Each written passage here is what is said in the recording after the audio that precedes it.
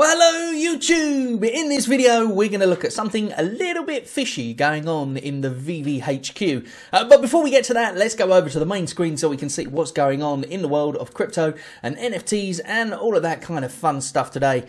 So we start off with this, and then it's this. I spent a load of time doing this and hardly anyone's watched it. So, and it's all for you guys, honestly, because this is basically a video all about the latest hacks and latest scams that are going on in the crypto world. So if you haven't had a chance to watch it, I will leave it at the end of this video. Obviously, it's not about Veve per se. However, if you own Omi and you put Omi in your MetaMask, for example, then it kind of is about you as well, because it's basically talking about the different hacks and the different, scams that can be going on. That some of them that I've fallen for, some of them happen to me that I haven't fallen for, luckily, and just ways you can avoid them, basically. And it all comes down to, I guess, with this new Aurox wallet, because at the end of the day, the Aurox wallet, it does a transaction simulation on everything you do, so that therefore you can't get caught up in these scams that, you know, steal apes every single day and all these other massively priced NFTs that it's just absolutely crazy. But anyway, I digress. If you want to watch that video, spent a lot of time on it, you know, trying to get it right and doing some nice stuff with it all over Christmas period.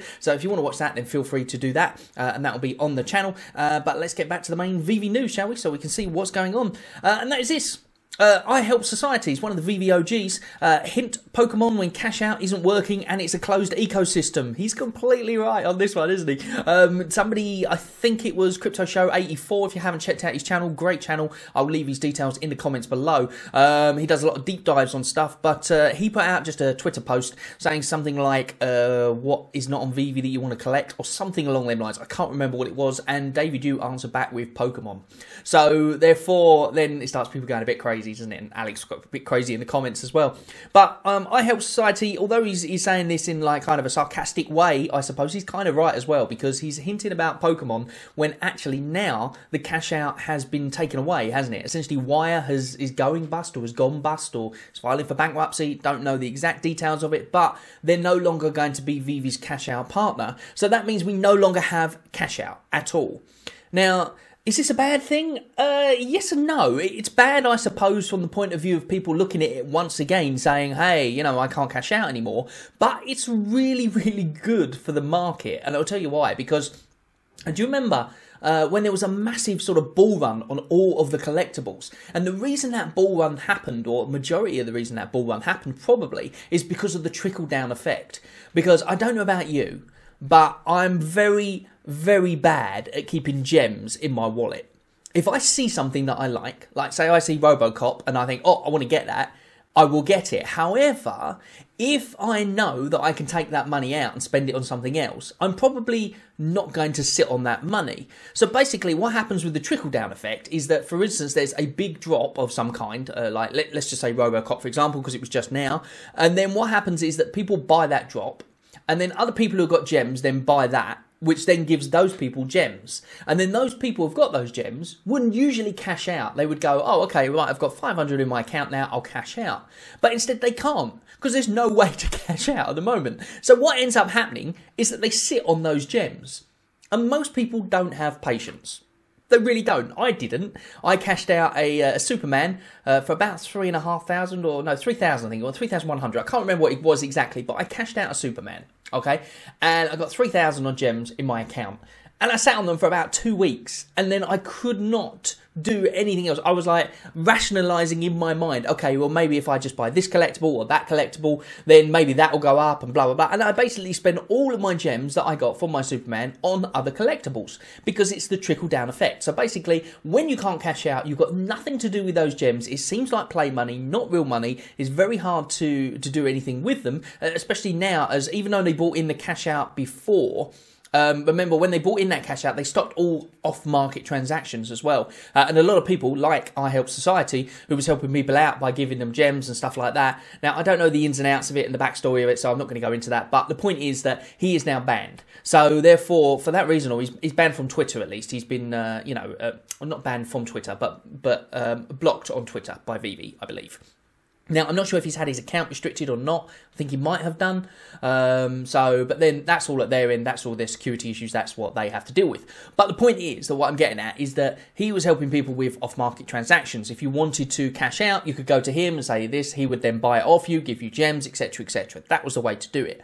Now, you can't even do any of that, and you can't even cash out. So that means that you're going to have them gems sitting in your thing for however long it takes them. Now, the good news is that because it was mainly the MTL, which was the legal battle that they were actually trying to get sorted, the actual wire thing that they got sorted in the end, they can probably just stick in another crypto provider very quickly because they don't have to worry about the MTL and all that kind of stuff. Or maybe they do. Maybe they have to change some names over and change some things over. But either way, they've essentially got the permission already. Now, do we have to re-KYC, I wonder? Because it's a new platform? I don't know. So we will find out all that information from Veve themselves. But I see it as kind of a good thing in a way. And I believe the market has even started trundling up just a little bit. So maybe we'll see a little bull run on these collectibles.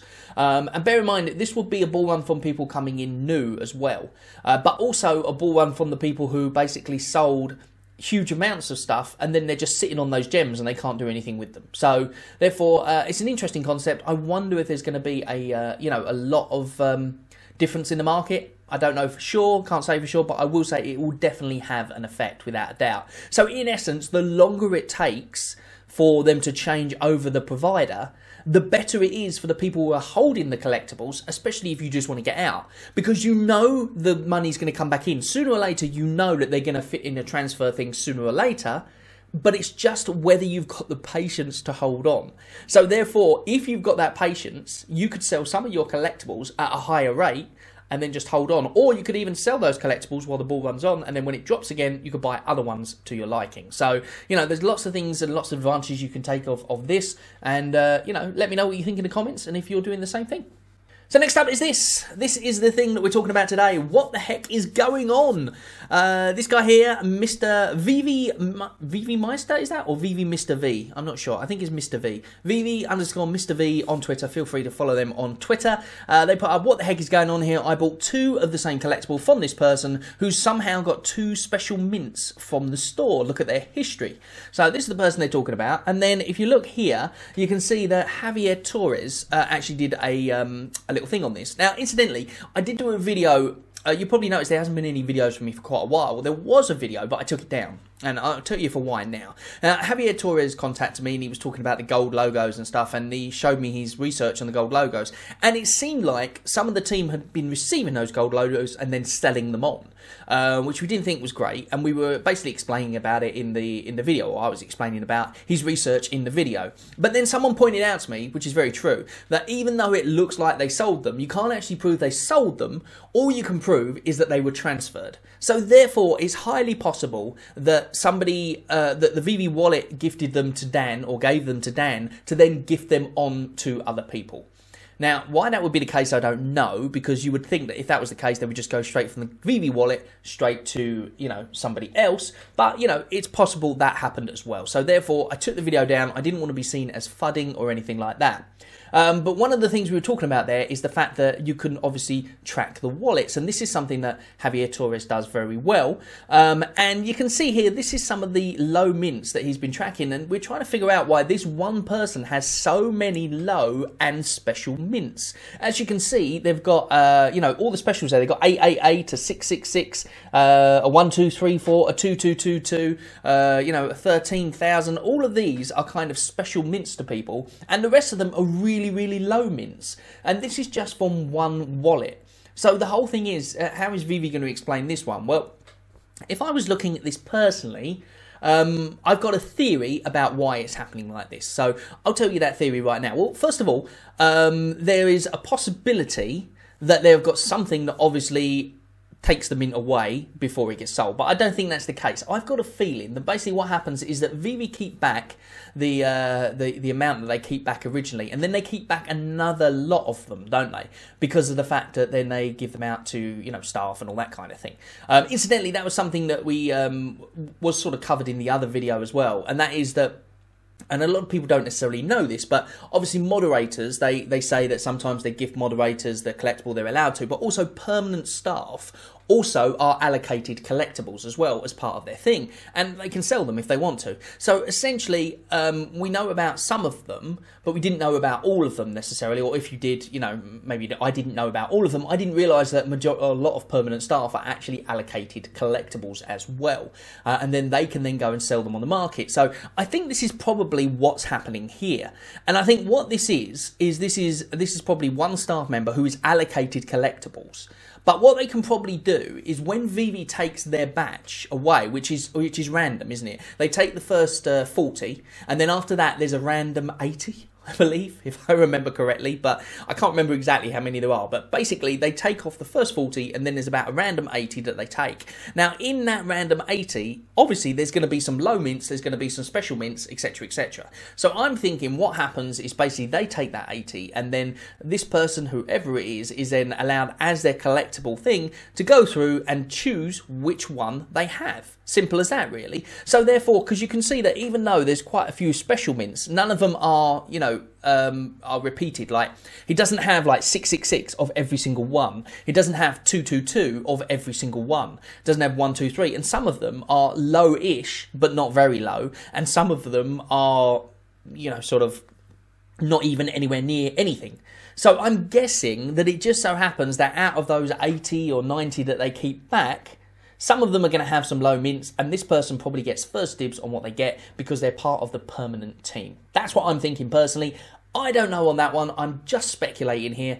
We do know, it's been confirmed for Veve, that some of the permanent team do get past collectibles as their contract. It's part of their thing. It's a bit like, I suppose, when you go for a job and they say that you get allocated a certain amount of shares per month, and you know, you get the shares at the end, and then you can just sell them off if you want to. To me, it's the same sort of thing, because either way, it's coming out in the same liquidity. It's the same as the founders essentially getting tokens. Now, I know they're locked, but they're not locked forever. They're locked for a period of time.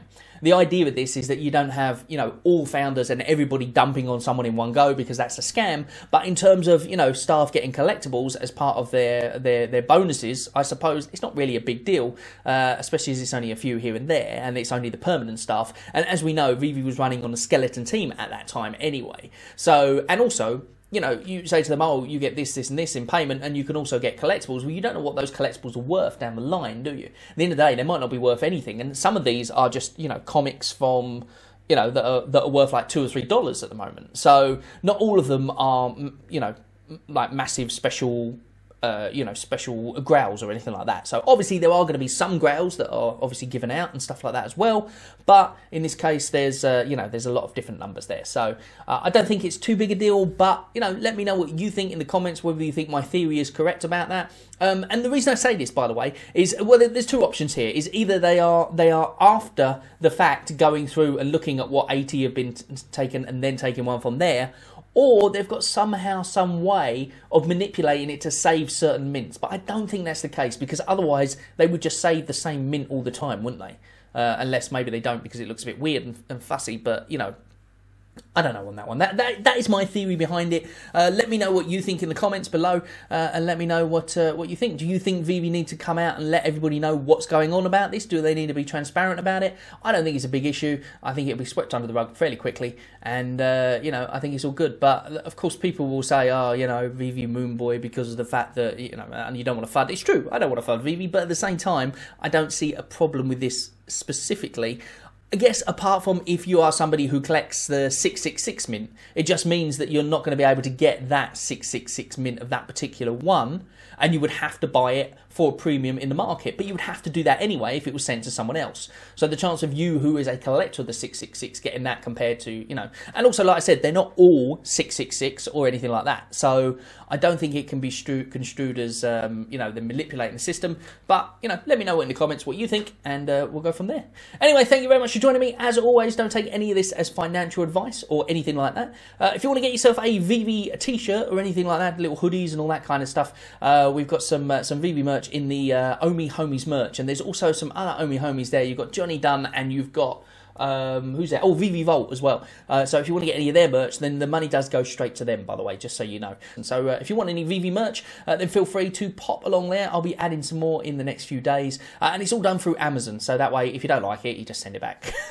I don't care either way. So, you know, it's just a little service I provide. So if you want any of that stuff, then feel free to go there. We've got some premium t-shirts in the US as well. So they're pretty cool from Amazon. And they're really good quality stuff, actually. Amazon do some good stuff. But it's all done for Amazon. So it's all for Amazon Prime. You get it next day delivery, all that kind of stuff. And yeah, you don't have to worry about if it doesn't fit, send it back or whatever, you know, all that kind of stuff. So yeah, anyway, thanks very much for joining me. As always, don't forget, don't take any of this as financial or investment advice in any way, shape or form. Crypto goes up, can make you loads of money, or it can go down and you can completely lose everything, including your new Veve t-shirt from OmiHomiesMerch.com. But thank you very much. My name's been Ian from Essentially Crypto, and I'll see you on the next video. Bye bye for now.